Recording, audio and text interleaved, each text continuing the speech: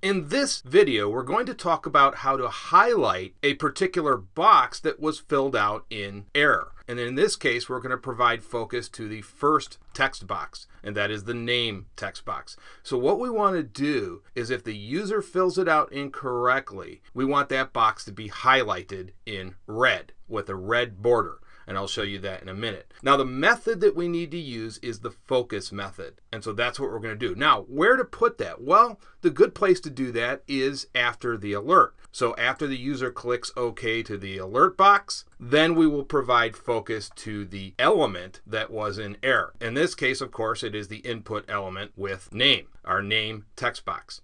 So first thing we need to do is go right here, and we're just going to call our box object. And we're just going to call the focus method. And so what this does is it just provides focus back to our box element right here. It'll just highlight it. But that in itself won't do a lot. Now that we've called this, we want to provide a little styling with that red border. So I'll just copy and paste the line of code I have. And here it is. We're calling our box object. We're using the style object. And then we're using the border property. And then we just specify solid 3px red. Most of you will have recognized that by now.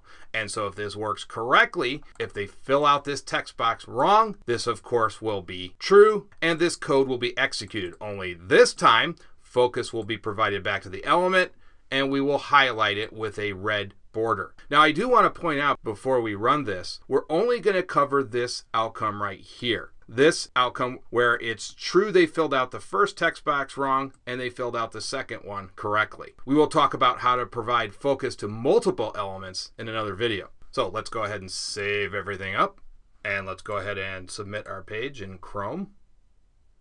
And so what we're going to do is we're going to fill out the first text box wrong again. So we'll only enter 3 characters like we did in the last video.